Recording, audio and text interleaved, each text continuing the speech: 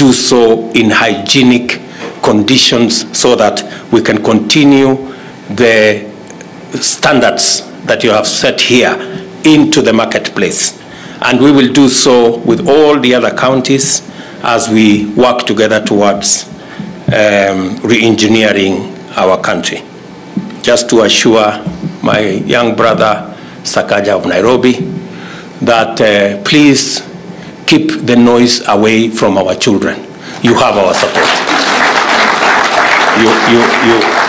You have our support in ensuring that our city, I know I have discussed with you this before, and you have my support in ensuring that we reorganize the city, we make the city work for all the city residents, and ensure that the standards of the city of Nairobi are the standards of the capital city of Kenya. We will shortly, in fact by this Friday, I will be appointing a Nairobi Rivers Commission to sort out the filth in our rivers. If you look at our rivers in Nairobi, it is a sad story. And I want to assure the residents of Nairobi, as I do the rest of the country, that we will make Nairobi River what it should be.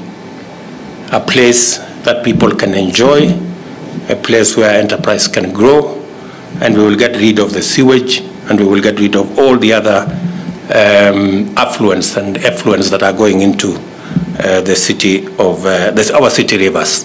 And thank you very much, Governor Sakaja, for working with my deputy to ensure that we agree with all the stakeholders to set up the the Nairobi Rivers Commission so that we can sort out our rivers in the city. And in conclusion, just to say that we are consolidating